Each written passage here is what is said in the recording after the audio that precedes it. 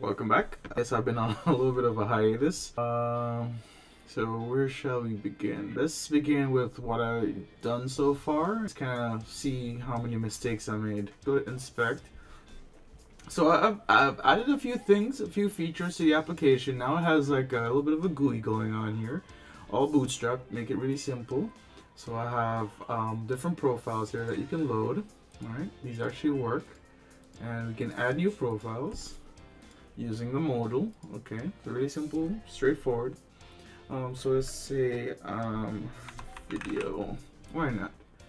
Profile. I was having a hard time closing out the modal with JavaScript, so I just decided to keep it open until you manually close it, so you can just keep adding new profiles.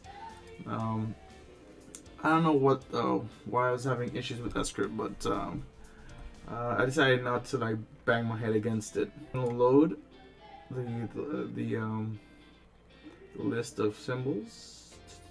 This one right here. Alright, so it saves it right here as a CSV file into the local storage. Now that we have this CSV file,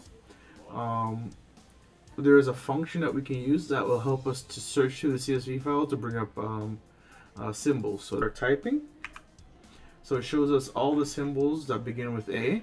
So it doesn't do what I should have been doing is I forgot the term for it, but it's pretty much checking if a substring exists, and that's not what I want to be doing. I should be seeing if it starts with a substring, so that way I can get more relevant searches. AMD, and it'll show us AMD, and that's all from this CSV file.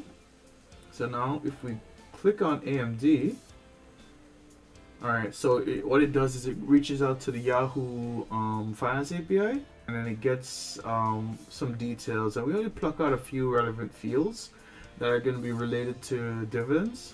So this one right here, you can see this doesn't have any dividends. So but anyway, we can see that we pluck out some details, and right here we can add a symbol to a current profile, and you see that we have the profile set as dividends. So let's say it's a video. You see, that's the thing. This is the biggest mistake I've made, is that it's very difficult to program reactivity into this without making sure we catch every single case and then reload the page.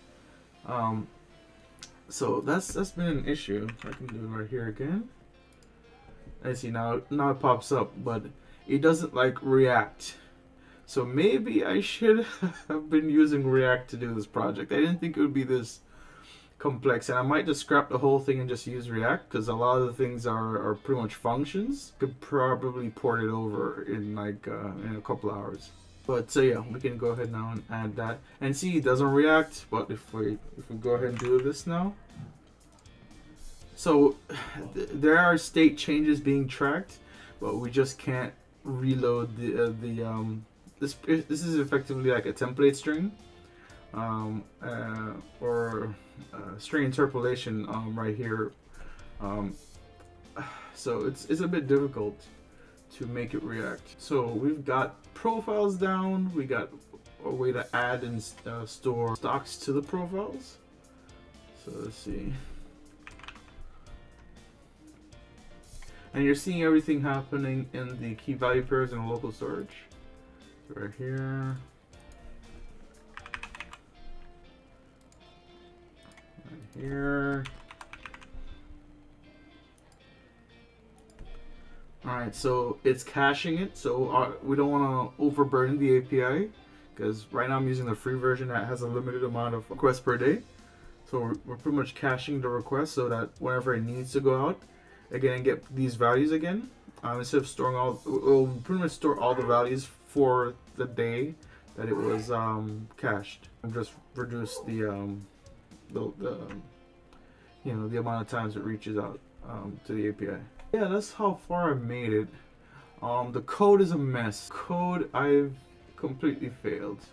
So one of the things I really wanted to do was to make it very functional, so everything should be a function, and my code is littered with side effects all over, and I don't have any code splitting going on, so I just have like I don't know, dozens of functions just sitting around. So I gotta make sure.